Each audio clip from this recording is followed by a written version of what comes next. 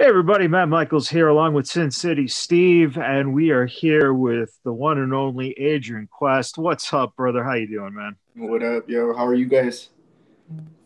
It's Going well, Sunday man. and pandemic, so I guess we're doing as good as we can. Chilling. Right? Good. Uh, Speaking of that, how has that been for you in terms of you've gotten back to doing some filming? Um, what is that? Has that been difficult adapting to an empty arena, or is it just you know same as usual? Everything you just go out and perform as you can. You most definitely have to work a different way. You know what I'm saying? So like you're missing the energy from the crowd, which like at some points of the matches you feed off the energy of the crowd, especially if like Right. it's a part of like the match that has like crowd interaction. Like you kind of have to like take that out like completely. Like I have this part of the match where I like look to the crowd and I call out for the homies, and like the whole crowd says for the homies, which I miss. And so like I've had to like completely scrap that from my arsenal just because I'll look stupid, like like I feel like I would, because it's like I was always like looking for that, Sure. when I Um, when I do it. But it, when you talk about something like that, what in terms of your philosophy or the psychology of a match, what does that do for stuff like comeback spots? The stuff like you said, the homie stuff. That's something that's unique to you. But all wrestlers, have to go through cutoffs and comebacks, and it's really hard with no crowd there to be a baby and try to come back.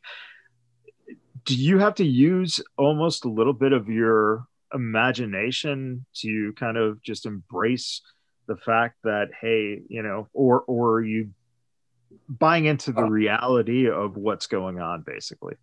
I would say buying into the reality of what's going on. You use like your own energy, like your real, like if it was like how would I explain? Like your real fire that you have, you know what I'm saying? Sure. Like your own passion for, I don't know, the moment, or stuff like that. But it is definitely hard, like to try to tap into that. It took me a few matches to like really like get the structure of how these matches are now. Yeah. Definitely, man. And now, recently, you've been a regular on NJPW Strong. Tell us a little bit about your experience working for NJPW. It's been beautiful, bro. Since the age of 13, that was my dream company to go to, Awesome. and so that's always been my number one goal is to get my foot in the door with that company specifically. I've always been infatuated with like the Japanese culture and Japanese wrestling, so I've loved it, bro. Been loving it. That's awesome, man. And now, obviously, the thing that really kind of stands out from what you said is that from the beginning, New Japan was the company that really kind of fueled the fire, if you will. What was it? Was it the general culture, or was it something in the work rate or the presentation? What really kind of drew you to New Japan as opposed to another company? It was definitely the aesthetic, like the work rate. Like so, I was like watching those. By this time, there was YouTube. I wasn't a video trade taper, or whatever. But I had YouTube, fortunately. So like I would see like the J Cup matches where it's like Hayabusa versus Jushin Thunder Liger, or like what I'm saying, Oh yeah. like those types of matches, like Great Sasuke and like Black Tiger, of course. All those dudes. Yep. Yeah, so like just the aesthetic of how they were presented, and how it almost seemed like a Street Fighter like tournament, Sure. yeah. Yeah. So that's how I seen it. Awesome, man. What was it like for you? You started at a very young age, like you said. Not only were you, uh, was it your goal, but you facilitated, by starting to work at 11 in ring and training. Right. What was it like for you to have Jesse Hernandez as the mentor, as the trainer, and B, to put on a lucha mask at 13 and go into the ring in front of a crowd and wrestle your first match? Yeah, like Jesse Hernandez is definitely like my Mr. Miyagi, you know what I'm saying? As far as like putting on a mask, I felt more comfortable probably putting on a mask just because I was a real shy kid in general. You know, I was real shy, but I loved pro wrestling, and it was just like, it was real nerve-wracking, bro. It was real nerve-wracking. I remember my first show was at this like church. It was like this church event for some reason. And like, yeah, so like, and it was like all filled with like kids, and it was crazy because some of them were like my age, and it was just like a weird, it was like a weird, like, it was like a weird thing where it's like, it's not normal at all, But, well, I mean, that makes a lot of sense in terms of that. That's not a reality that most people get a chance to experience, especially like you said, in front of kids your own age. What happened between the first match that you had, and like you said, you were shy as a kid, and developing into the Adrian Quest persona? What was your biggest steps getting over that shyness and being able to develop a character that is, pretty confident and a little bit of cockiness to it, which is awesome?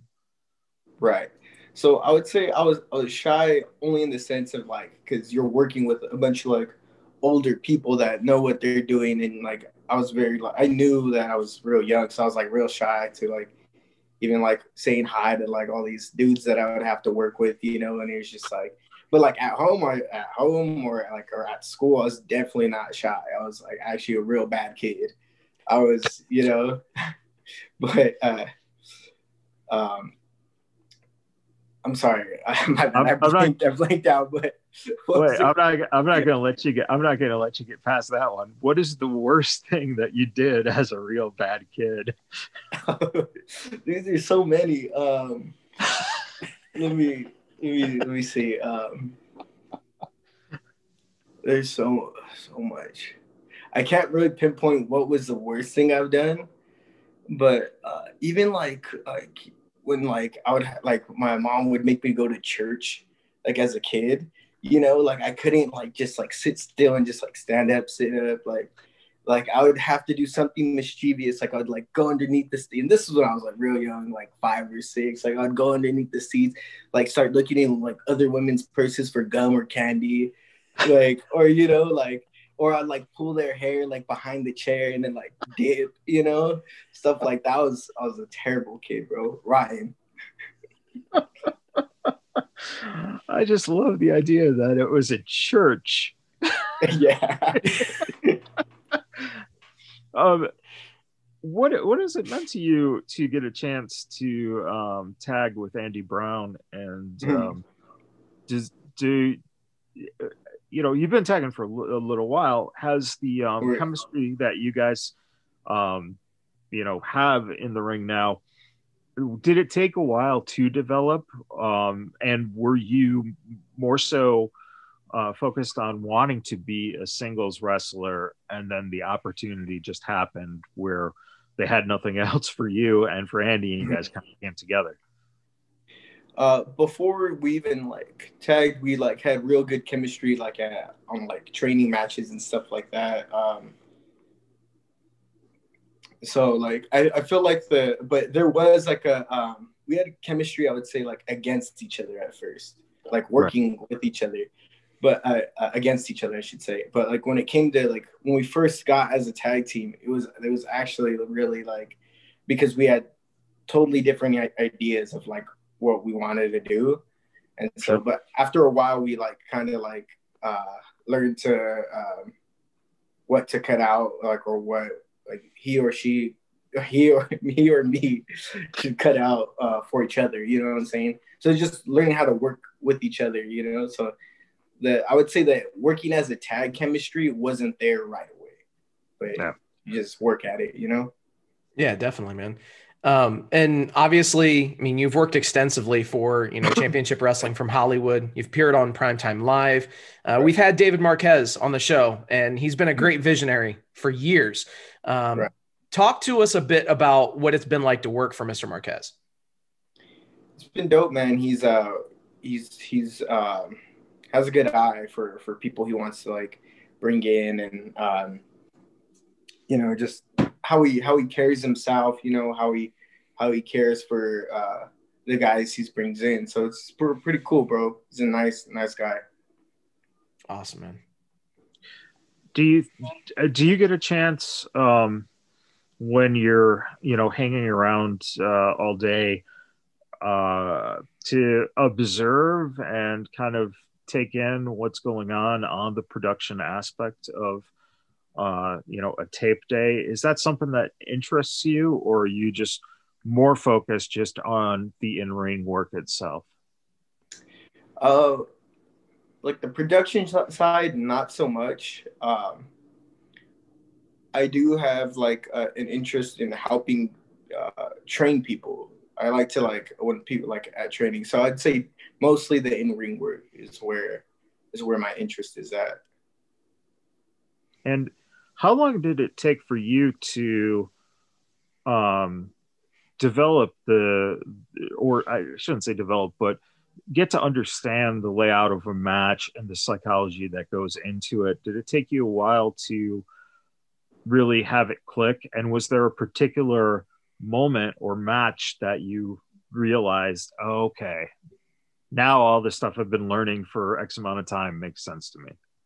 Right, most definitely. Like it did take some time just because when the business had grown so differently from the time I was 11 years starting to train to like when I got back into wrestling at 18 or 19, I think it was, because I took a 3-year break after from like 16 to 18. I took a break from pro wrestling. I was in high school. I was just doing the high school thing. I was like skateboarding and stuff like that, partying.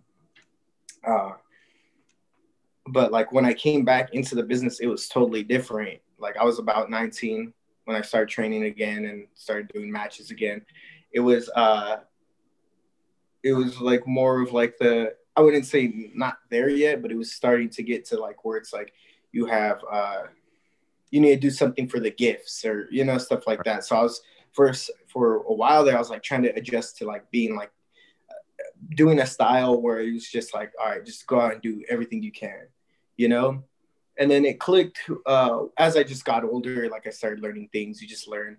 But I think a point where it clicked is when I developed the thing for the homies thing, whereas like that's my biggest reaction in a match. I wouldn't say my biggest, and it depends on match by match, but like that's a part where it's like the people who do go to see me, that's the moment they wait for, so they could have that real big crowd involvement part of the match where it's like they feel like they're part of the match. Sure. A lot of times when you're just starting out, the best thing is having a support base around you. Were there or are there particularly, like friends or family members who come to see you? And if so, does that, do you find that where you, when you're working, you actually, get a glimpse of them, and sometimes it just kind of can throw you when you see, right, like, oh shit, my grandma's in the audience in front row, Right. I think it throws me off when I see actual family, just because I'm like, it's my family. Like, I know I'm going to hear that at the next family barbecue. Like, because, they're not like a pro wrestler. So they're going to try to tell you what you did wrong in the match or something. You know what I'm saying? And it's like, oh, you should have slammed it. They're just like, like, shut up, But like when it's friends, I would say it's totally different because it's like, especially with like when I would party a lot. Like I was like kind of like the crazy one of the group, you know, where it's like the most energetic. So it's probably like that part is just fun because then now they just see me on like a whole nother level of like energy when it comes to wrestling. But yeah, pretty much that. Yeah, definitely, man. And now something else that's really noteworthy. I mean, I see the beanie. You've got your own clothing line called Bermuda. Tell us a little bit about that and what prompted you to create it. So I grew up like probably when I grew up with not much, you know. So like a lot of like the people in the industry come from nothing, you know. So so when I was about like in seventh grade, I found this website called Tumblr, and Tumblr would show you like a bunch of streetwear, like or like just depending on what you're into, like you know. But like I came across like streetwear, and then just falling in love with streetwear, and then trying to find brands that I could like afford, or like you know, sometimes like my older sister would like buy me like a shirt or something. But like I just really got heavy into streetwear and wanting more, like uh, and wanting to be a part of that like scene, you know. So as I got into high school, like I would go like to like different like streetwear pop-ups and stuff like that, or like I would do the like waiting in line at Supreme when I was in high school, or like the hundreds and stuff. Like I did all that, you know. Went to a lot of hip hop shows where you would exchange like, oh, you got that, I got this, you know, like type thing. But when I was in high school, like I had the idea to actually want to start my own brand. I came up with the name in high school and all that. I'm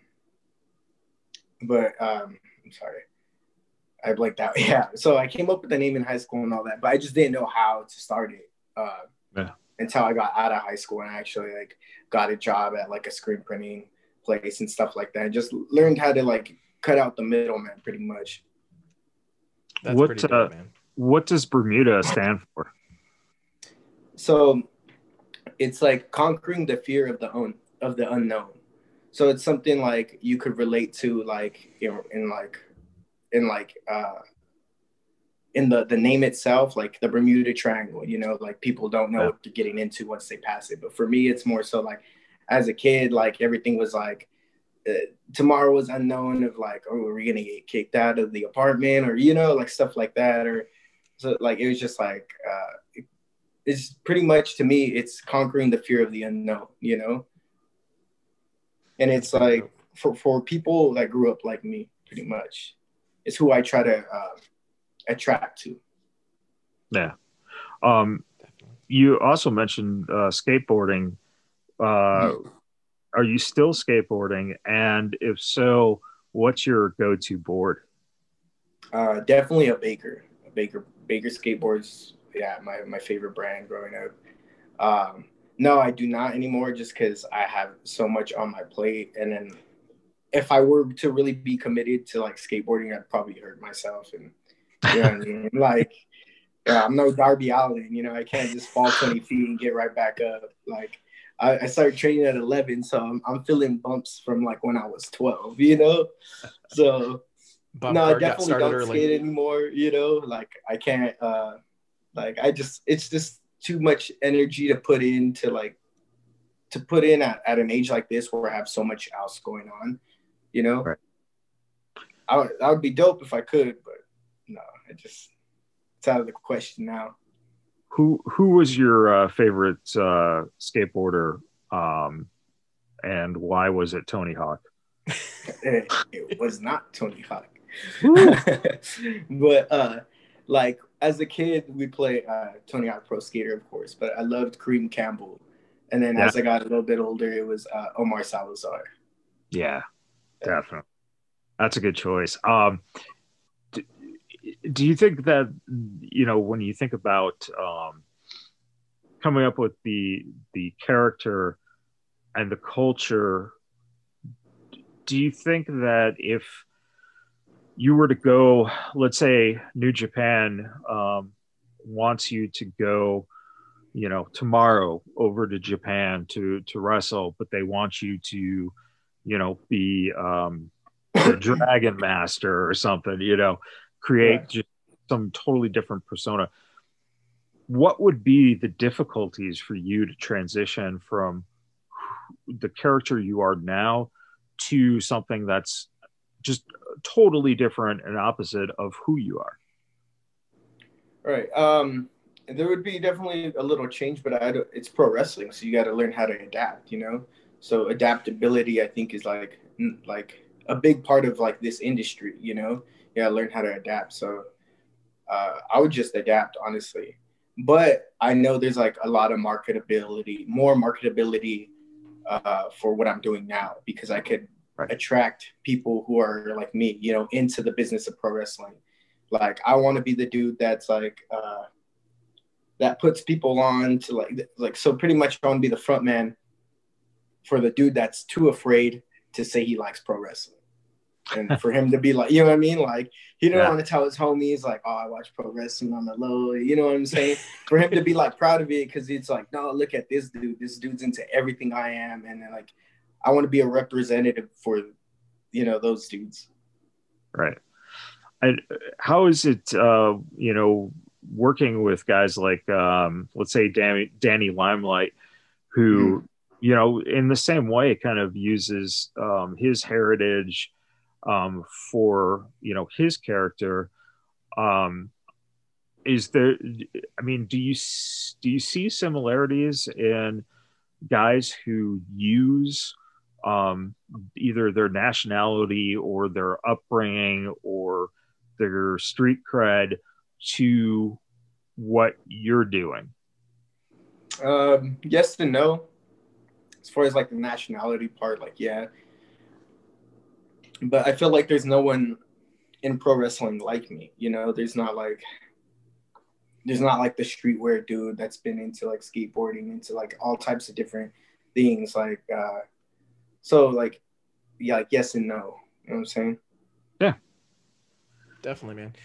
And I mean, there's other wrestlers that do wear streetwear, but there's not like, I'm like in the game. I've studied the game. I've been, you know, like in high school, I was like at all these like events, you know what I'm saying? Like, and like all of those dudes in the streetwear world do not fuck with wrestling. You know what I'm saying?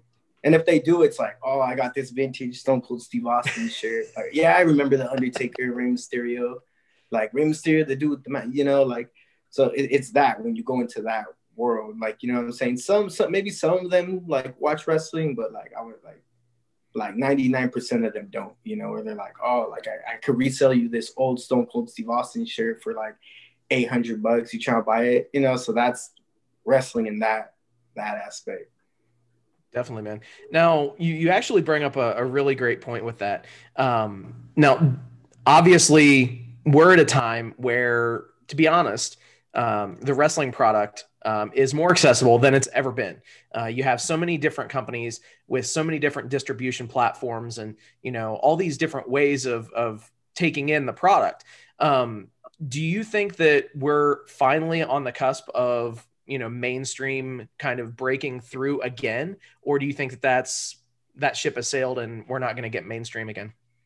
No, I do believe, especially with everything going on right now, like there's so much wrestling right now. So it's like, it's almost unavoidable if you're like, even like if you're like scrolling through channels, it says like Ring of Honor, Impact Wrestling, you know, like AEW you know, like WWE, and everyone knows WWE, you know, but they'll see like an Impact and then wrestling, you know, so everything has like a wrestling attachment to it. So like when you look it up on, you know, like when you're scrolling down the TV guide or whatever, you know, so I feel like there's a even bigger boom coming, you know, which would be dope for like everyone in the industry and then outside of it. That's like, that brings more eyes onto wrestling, where wrestling like could collaborate with different brands and different things like AEW and Clorox, you know, like, you know what I'm saying? That's like an example that probably would never happen, but like, you know what I'm saying? Like,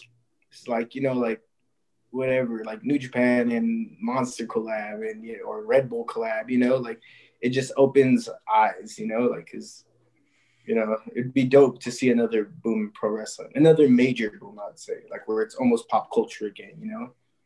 Yeah. What for you? What has it been like in terms of training in the gym itself and trying to transform your body into, a body type that a company like New Japan is now interested in, taking you on and allowing you to wrestle? Do you spend, 5 days a week, or what is a typical training regimen like for you, man? Regimen for me for a company like New Japan is conditioning, because you're in with the best in the world. Like literally, New Japan Pro Wrestling has the best athletes in the world. Like as far as like wrestling goes, like their conditioning is A1. So conditioning is always something I'm like trying to get like really, really, really like deep into, because you're wrestling with the best in the world. And what was it like for you during your high school years, um, being a mat wrestler? Um, I had experience in mat wrestling and found that the translation into a pro wrestling ring um, was definitely helpful. Of course, you had a little experience of pro wrestling before you got into high school itself. Right. Was that an odd transition to go from, a work to an actual shoot? Right. It was definitely like a learning curve, but like I would say both of them helped each other out. It's like so like some of my pro wrestling's like things I've learned from pro wrestling definitely helped me with like high school wrestling. Yeah. Or that type of like wrestling, the mat wrestling. So and then like vice versa. So they just ended up helping each other out. Like so when I did go back to pro wrestling, I learned how to like move my body better, how to make certain moves look more realistic in the ring. Yeah. Did you find when you were wrestling in high school, did you find that, or was there ever a time that you were in the middle of the match, let's say it's third period, and things are coming down the wire, where you had the audience energy help you feel a comeback for a win? Or did you ever experience that? Because I know that was one of the things that I actually fed off of when I was, a kid wrestling, and you hear the crowd and you just get so pumped up because there's so much behind you. You get that last adrenaline, you throw, a headlock, right, something like that. And then all of a sudden you pin them and you win. Did you ever have it? Like that? Not that I could remember, to be honest. If I'm being completely honest, I don't, a lot of those like matches, you have like your meets where it's just like the one mat and it's the school versus school.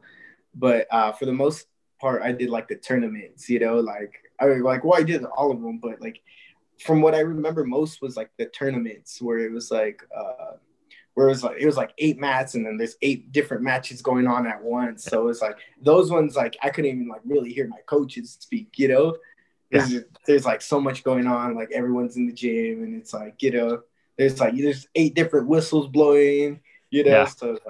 So those were just like kind of more like your own instinct. And what's really funny about that is I always found it was just a strange feeling of your period ends. Let's say it's the end of the first or second period, and you're getting up, and as you're getting up, like you look and there's someone getting, pinned over here. There's someone starting over there. And it's just the weirdest feeling because you want to keep your focus, but at the same time, there's so much shit going around you. It's crazy. And you're right. You could barely hear, what your coaches are saying. And you got 3 different whistles going off at the same time. That's craziness.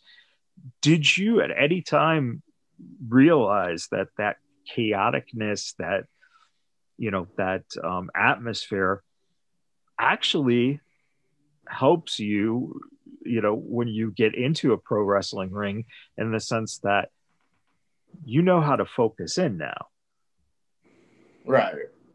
Does that make sense?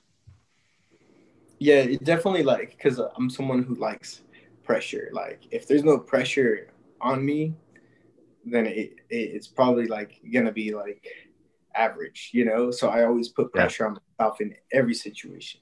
So that helps me like zone in really and really like tap into what I'm doing, is just putting pressure on myself to like just putting myself in scenarios where it's like, oh, if you don't do this right, then this is gonna happen, you know. So it's a good and bad way to think, but yeah, I definitely just put pressure on myself.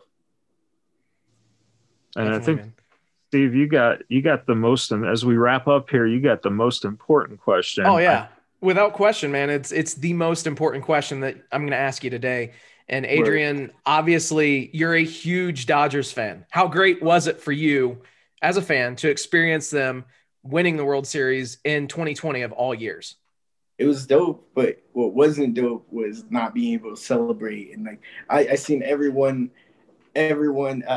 going out and like, you know, like partying and stuff like that. It's like, oh, I want to party so bad, but we're in a pandemic, and I have to keep like myself safe so that way the people around me are safe. And Exactly. you know, like I have to prep for like wrestling matches and stuff like that. So it's like I can't do these matches if I have COVID, you know. So it's like it was super dope though. Like it was just like a cool time because like these past few years we got so close, you know. Yeah. So it was And dope, bro. I just wish I could celebrate and, you know, party Right. with everyone and stuff like that. Yeah. and Hopefully, once everything kind of subsides, I mean, we can get back to some shred of normalcy. Right, most definitely. and Hopefully soon, man. to you, are you like me, where the Dodger dogs are the hot dog, or do you not buy into the Dodger dog hype? I don't, honestly. I don't. And it's not that it's like a bad one. I don't really eat hot dogs in general. Like I do, you know, but it's not like it to me it's just another, like it's just another hot dog. But it's not the elite hot dog, you know what I'm saying? But that's a fun question. Hey man, I listen. I did. It was a thing that had Tommy Lasorda, and he was doing a Q and a sit down, and there was probably about 30 of us. It was a very exclusive group at Dodger Stadium, and I afterwards had gone in to use the restroom, and as I came out, I see Tommy as he's getting ready to leave. And I talked to him for a little bit, but the coolest thing about Tommy was he downed like 6 Dodger dogs. Oh, damn. And, you know, he's basically walking out, you know, eating a Dodger dog. And it's like, man, that's the life, to be a hero to many fans, to get paid to go to an event and to get your favorite, you know, favorite food Yeah. handed to you. That's just amazing. When you think about yourself and that potential of becoming someone who is known throughout, you know, the country would be the best, throughout the world would be amazingly Mhm. best, but just amongst the community in LA, do you think that if you were able to get enough attention, enough I don't want to say fame in a negative way, but enough notoriety, that you would be able to give back to the community? And does that mean something to you? Most definitely. And that time will definitely come. I know it will definitely come. And that's one thing, yes, I want to do. There's actually, I live in San Bernardino County, actually. And San Bernardino is one of the highest, has one of the highest crime, actually the highest crime rate in California. So it's like there's a lot of poverty within San Bernardino. So it'd be dope to like give back to like schools within the San Bernardino County. You know, just whether it may be like, because a lot of those kids don't have like good Christmases, for example, you know, Right. to like just be able to donate and like put like, because I'm not a cheap gift giver anyways, like to like have all these like dope expensive toys from PlayStations to, you know, like stuff like that, to like just give out for free, you know, to like people who are like, you know, Yeah. less fortunate, you know. Well, I think that's an awesome, thing to shoot for. Mhm. For the people who might not follow you on social media and might see this, where can they find you? What are your handles? And is there any place they can see your matches and maybe get your merchandise as well? Right. So I do not have my own personal wrestling merchandise right now, just because I focus on my brand itself. But Sure. you could follow me on Twitter and Instagram at Adrian_Quest. That's both Instagram and Twitter. Facebook I really don't use. It's kind of like whatever's for me.